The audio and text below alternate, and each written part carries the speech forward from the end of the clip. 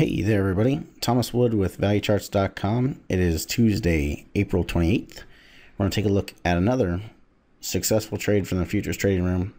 This was in bonds today. Worked out really well, and this is all based off of the naked trading setup. So we're going to be talking about in naked trading part 2, which takes place tomorrow night, April 29th. So this was a short in bonds. The reason we were looking to short bonds, there was a couple different things. One, we had a short as soon as it broke down below 162 and 22/32. That gives us a bear flag. We had weakening momentum. We had a down move followed by a higher low, and then a break of the previous bar's low and a continuation, which is exactly how it was supposed to play out. Worked out really well.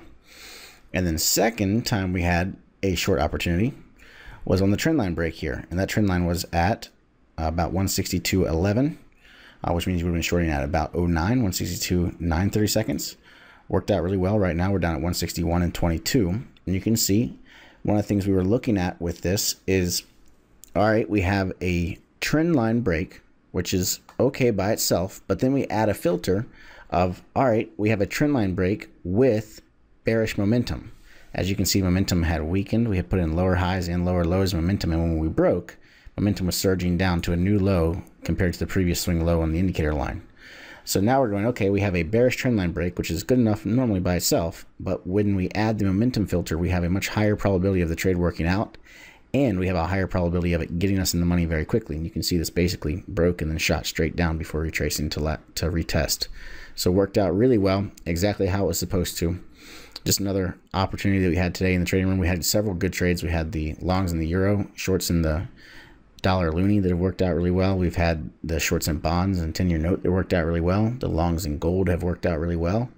And the shorts and reversing longs in the indices worked out really well. So just another example of great trades we had. If you want to join us for Naked Trading Part 2, just go to valuecharts.com/naked trading2. You can get the link, or you can get signed up for that. Again, it's tomorrow night, April 29th, from 6 to 10, 6 to 9, depending on how many questions we have, and make sure everybody can understand it. We're going to be talking about adding filters to trades to increase probabilities. We're going to be talking about trading candlestick reversals. We'll be talking about psychology and talking about different ways to improve consistency, because one of the goals as a trader should be to have a smooth equity curve from lower left to upper right. We'll talk about what we can do to improve our consistency and smooth out that equity curve, make it so that it's just a nice sloping line from lower left to upper right. So that's all I have for you for today. Look forward to seeing you in the workshop tomorrow night. And until next time, happy trading.